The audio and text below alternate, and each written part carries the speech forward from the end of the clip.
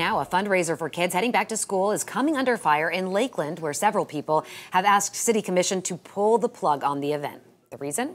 Because it involves a drag show performance. 10 Tampa Bay's Eric Glasser has new information about the event, who opposes it, and why city leaders say it is out of their hands. What I want to talk about is drag queen shows.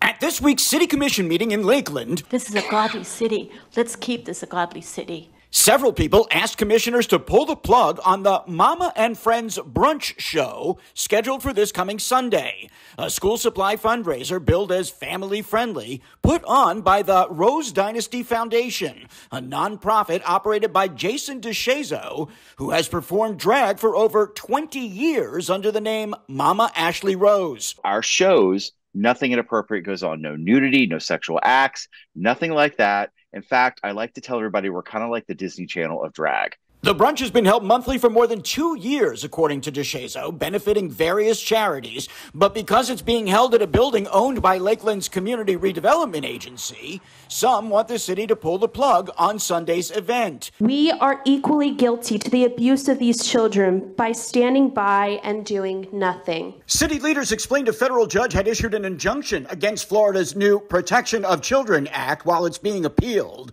and that Lakeland isn't sponsoring the event. We cannot deny a permit based on the content of someone's speech or the viewpoint that they want to express. Lakeland Mayor Bill Mutz also told critics while he would not bring his own children or grandchildren to the fundraiser, it does not necessarily mean that that is what you personally work to value. It means what you do, what is legally enforceable. We're collecting school supplies for educators in Polk County. One city commissioner suggested protesters reach out to State Attorney Brian Haas to investigate.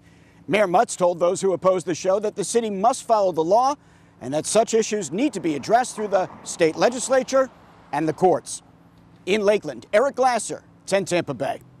Organizers of the charity drag brunch say police are present at each of their events and will have added security on hand this weekend. The state attorney's office says if Lakeland PD forwarded any alleged violation of state law, those charges would be evaluated.